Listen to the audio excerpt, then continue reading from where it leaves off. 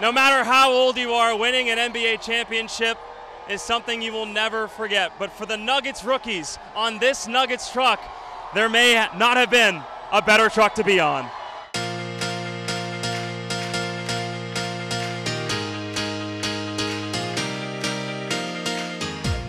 The party started in the parking lot. How about a game of catch with Michael Malone and Nuggets rookie Jack White? When you were a little kid growing up in Australia, did you ever picture yourself in America on a fire truck after winning an NBA championship?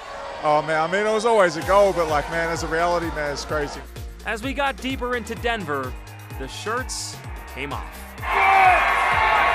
Hey, we might got the littest truck here, man. Rookies know how to do it big, man. We get the people going. And it's about making sure everybody here is having a good time. It's for us, it's to celebrate our win, but more importantly, this is for the city, man.